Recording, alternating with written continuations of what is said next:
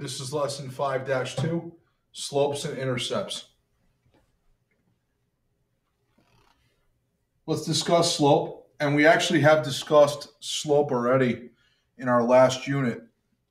We discussed slope as it relates to rate of change, and that's the key portion of what to think about with slope, is that slope and rate of change are really interchangeable terms. The formal definition of slope, just want to make sure my C is correct there.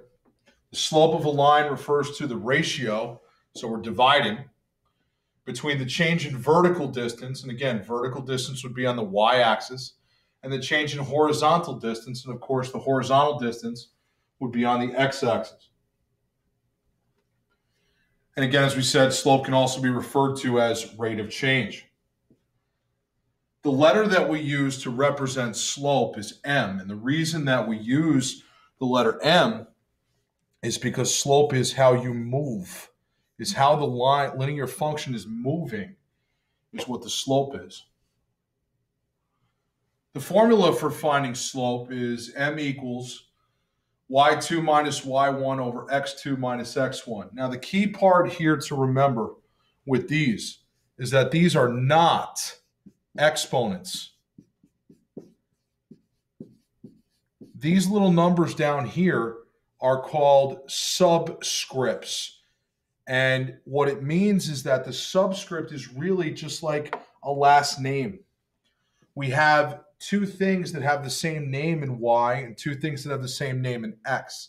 The subscript gives them different last names because we're talking about different y values and different x values.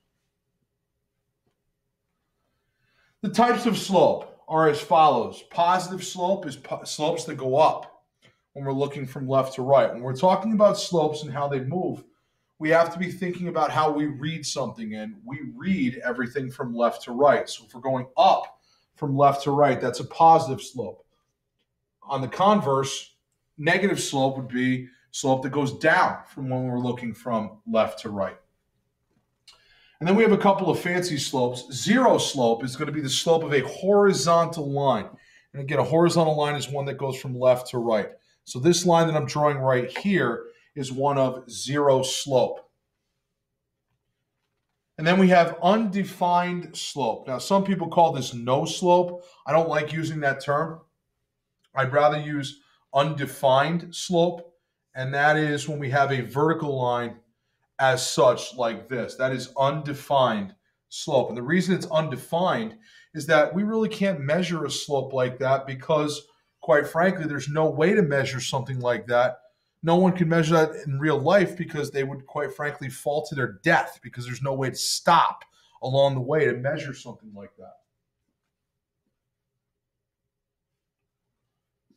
So how do we find slope? An example to the right, and I'll put the steps on the left. The first thing we want to do is take any 2 points on a line. And in this case, in our example, we have the 2 points. The next thing that we'll do is we'll name one of the points P1, and we'll make the other one P2. So in my description here, and again, it doesn't matter which one you name P1 and P2. I typically name the first one P1, and I'll name the second one P2. So P1 in this case is going to be 2, 3. And P2 in this case is going to be 5, 8. Assign the subscripts to the x and y values. X1 and y1 go to P1, and x2 and y2 go to P2.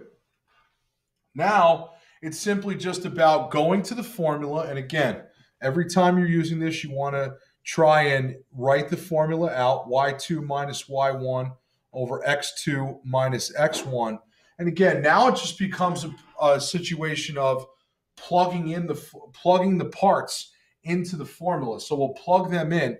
So in this case, what we have is y2 is 8, y1 is 3, x2 is 5, and x1 is 2. And it's very important that I put the points in the correct, I put the numbers in the correct spots. At this case, the last thing I want to do is simplify, and 8 minus 3 is going to be 5. 5 minus 2 is going to be 3. And since that doesn't directly simplify, we want to actually leave this as a fraction. And you're going to see why when we start graphing lines using the slope-intercept method. But we want to leave all of our slopes in fraction form. Now, if you have something like this, let's just say that it ended up being like 4 over 2. That's easily divisible. We know that 4 divided by 2 is 2. If you're going to get an integral whole number out of that, or an integral answer, I should say, out of that, then you can do that. But in this case where I have 5 over 3, I want to leave that as an improper fraction. And again, you'll see why when we start graphing using the slope-intercept method. Here's some examples for you to try. Pause the video at this point to give yourself a chance to try them on your own.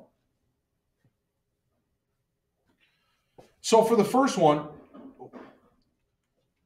again, I'm going to call the first point P1 and the second point P2 for the first one. So we have, again, until I memorize this formula for slope, I'm going to keep writing it. So m equals y2 minus y1 over x2 minus x1. And again, when we have P1 and P2, that becomes x1 and y1, x2 and y2. So y2 in this case is going to be 2, y1 is 0, x2 is 2, x1 is 0, 2 minus 0 is 2, 2 minus 0 is 2, so that's a slope of 1 for my first example. For the second example, I'll do that one in red.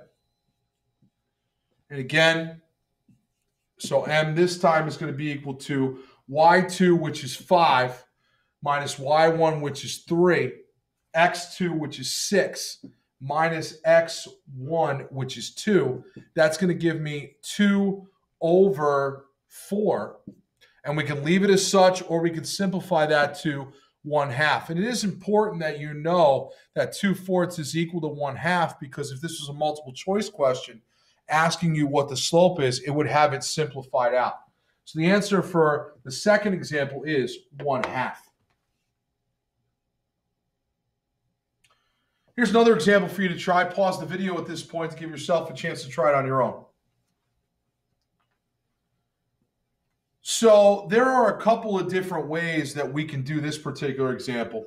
We can still use our formula because we know that this point here is 0, 2, and we know this point here is 1, 0. So we can, the first way we can do this is certainly just go and use the formula. So m is going to again be equal to y2 minus y1 over x2 minus x1. And I'll use this as P1. And I'll use this one as P2. So y2 in this case is going to be equal to 0. y1 is going to be equal to 2. x2 is going to be equal to 1. And x1 will be equal to 0. We have negative 2 over 1, which is equal to negative 2. The other way we could take a look at this is that we look at the definition of what slope is. Again, it's the change in vertical distance and the change in horizontal distance, and it's a ratio of those. So again, the change, and I'm going to use the symbol delta, and this symbol right here, delta, means change. Okay, so it's the change in y over the change in x. And so how is y changing? Well, it looks to be that I'm going down 2 units. So that would be negative 2. And I'm going to the right 1 unit, so that would be a positive 1 in the x direction, and there is my slope. So there's 2 different ways you can do it. Use the formula, or just take a look at the picture and see how you're moving up and down and left to right. Let's talk about the intercepts of any line. An intercept is where a line crosses an axis. It's the point at which. Now, when we talk about the word point, we're talking about the fact that we need coordinates for that point. So again, when we're talking about an intercept, we have to make sure that we're using it in the sense of a point. The x-intercept is the point, any point where a graph crosses the x-axis. In a function, sometimes, as we talked about in the last unit, there can be multiple x-intercepts. Anytime you have an x-intercept, or where the graph crosses the x-axis, the y value of that point is 0. Likewise, the y-intercept is the point where the graph crosses the y-axis. There is only one y-intercept in any function.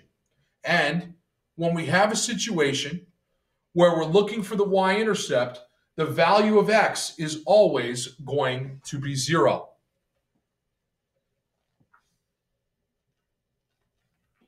So when we're looking to find intercepts, to find the y-intercept, just given an equation of a graph or a function, we want to replace x values with 0 and solve for y.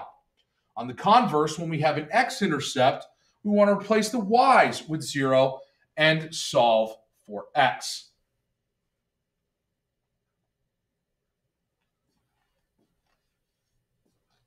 Here's some examples. We're going to find the y-intercept and x-intercept for each given equation. Let's start with y equals x minus 5. So the first thing I'll do for an x-intercept is I want to plug 0 in for y. So 0 equals x minus 5. And now I'm going to solve for x. So I'm going to add 5 to both sides.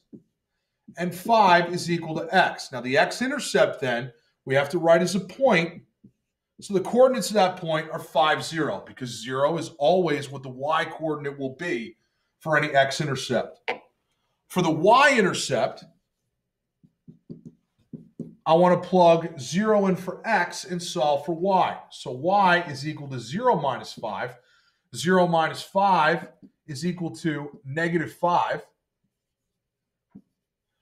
And so as a point, it is 0, comma, negative 5.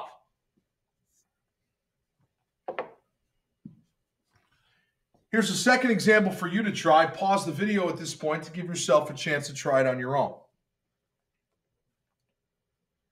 So for the x-intercept, I'm going to plug in 0 for y. So we have negative x equals negative 2 times 0 plus 2. That's negative x equals 0 plus 2. So negative x equals 2. We'll divide that by negative 1, so x equals negative 2. That makes the x-intercept negative 2, 0. For the y-intercept, we go with 0, because again, negative 0 is just simply 0, equals negative 2y plus 2. We'll subtract 2 from both sides to get negative 2 equal to negative 2y.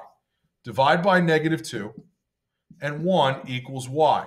So the y-intercept point is going to be 0, 1. If you're having any issues with any portion of this lesson, please make sure you are emailing me or consulting me in class.